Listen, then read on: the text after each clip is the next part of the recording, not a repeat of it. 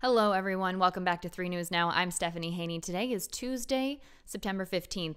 This is where we bring you the top headlines from WKYC.com and our WKYC app. Thank you for choosing to be here to get filled in and up to speed on everything that you need to know here in Northeast Ohio. We start with very difficult news today out of Canton. There is a 6-year-old boy who was shot and killed in a shooting on Monday night, and police believe that it was an 11-year-old boy who shot the younger boy. Police found the 11-year-old boy at the scene when they were called to the shooting, and they did take him into custody. That child has now been charged with reckless homicide. The Canton Police Detective Bureau is still looking into where the gun came from, who the weapon belongs to, and how it ended up around the two young boys. They said in a release today that tragedies like this emphasize the need for firearm safety and safekeeping of firearms. If you know anything about this case, the police are asking that you do call the Canton Police Department. That phone number is 330-489-3144. Again, that number is 330-489-3144. And if you do have any information about the shooting that unfortunately took the life of a 6-year-old boy in Canton last night, you can remain anonymous if you are able to call into the Canton Police Department. Now let's turn to an update about the Sherwin-Williams headquarters. We know that's coming to downtown Cleveland. They did announce it early this year, but of course, lots of things have been delayed because of shutdowns related to COVID-19. So now we know a little bit more about when we can expect that Sherwin-Williams headquarters to open. They were hoping to open in 2023, not too far away, but now it looks like they're starting to plan to open at the beginning of 2024. So this new global headquarters, very big deal for the downtown area. This will be in downtown Cleveland. It'll be just west of Public Square. That's between St. Clair Avenue and Superior Avenue, right in the heart of downtown, right near Jack's Casino and all of the things that are going on.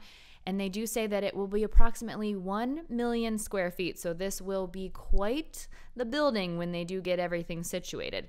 And the project has quite the price tag on it as well. It will be about $600 million to get everything up and running.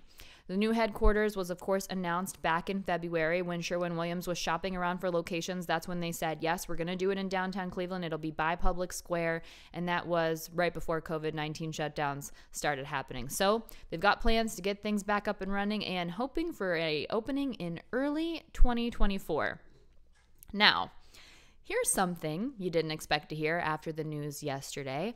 Austin Seibert will probably start in the Browns versus Bengals game here at First Energy Stadium on Thursday, but it won't be for the Browns because, as you remember, kicker Austin Seibert was cut from the Browns yesterday. Well, it looks like the Bengals have picked him up on waivers. So Cody Parkey will be probably starting for the Browns on Thursday, and Seibert will probably be starting for the Bengals. That's according to Tom Pelissero of the NFL Network. Now, this happened because it was kind of a perfect storm of events for Seibert. The Bengals starting kicker, Randy Bullock, suffered a calf injury after missing what would have tied the game up against the Los Angeles Chargers for the Bengals on Sunday.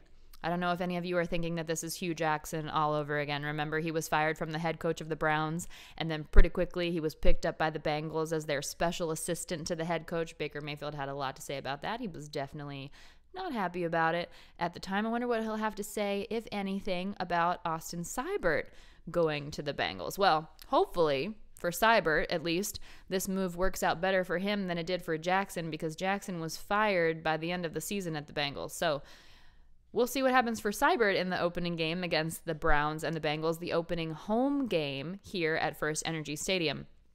Seibert was let go after he missed 2 kicks. He missed a field goal attempt and his only extra point attempt in our season opener against the Baltimore Ravens, which, of course, we lost 38-6 on the road in Baltimore. Now, last year, this is Seibert's second year in the NFL.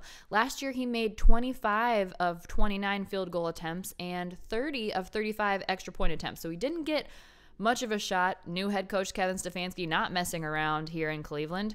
Didn't work out for him in game 1, and he said, all right, he's got to go. So now we've got Parkey. Parkey's been in the NFL for 6 years. Now, Parkey actually started for the Browns. He was our kicker in 2016. He kicked for us for 14 games. Since then, he's played for the Dolphins, he's played for the Bears, and he's played for the Tennessee Titans. So he was called up from the practice squad, signed to the 53-man roster for the Cleveland Browns, and we expect to see him starting on Thursday against the Bengals here at First Energy Stadium. Now, waiver transactions aren't finalized until 4 o'clock. So it won't be official until then, but all signs point to the fact that we will be seeing Austin Seibert in First Energy Stadium on Thursday. Here's hoping it goes better for us than it does for them. Now we have some more news related to Major League Baseball playoffs. The start of Major League Baseball playoffs are just 2 weeks away, so obviously this is something that they need to get figured out. Well, according to Ken Rosenthal of The Atlantic, Major League Baseball and the Major League Baseball Players Association have reached an agreement for the playoffs to be played at neutral site bubble locations. So we're seeing the introduction of the bubble to Major League Baseball so that they can hopefully take the playoffs through to the end of the season. Now, this would go for the Division Series, the League Championship Series, and the World Series, but not for the wild card round. The wild card round, which will include 8 teams, that's expanded this year based on the shortened season. Those will take place at home ballparks. It'll be for the higher seed, and each matchup will get to play that series. It's a best of 3 series. They'll get to play that at home. So right now, our Cleveland baseball team is currently number 7 seed in the American League.